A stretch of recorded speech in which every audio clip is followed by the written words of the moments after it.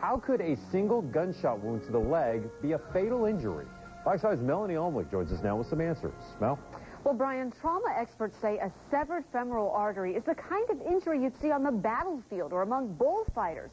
It's also among the most difficult to fix. Now, post-surgery responses that we heard about, like hand squeezing, are always a good sign, but that doesn't mean a patient with this severe injury is going to survive.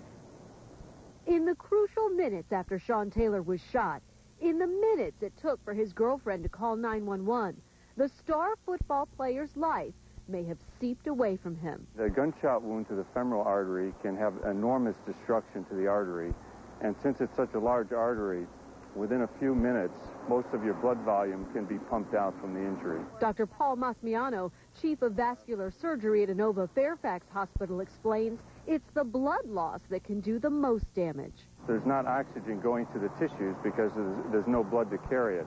So within minutes, there can be injury to the brain, to the heart, and to all the organs just from lack of oxygen. After several hours of surgery at Miami's Jackson Ryder Trauma Unit, many believed Taylor was going to survive.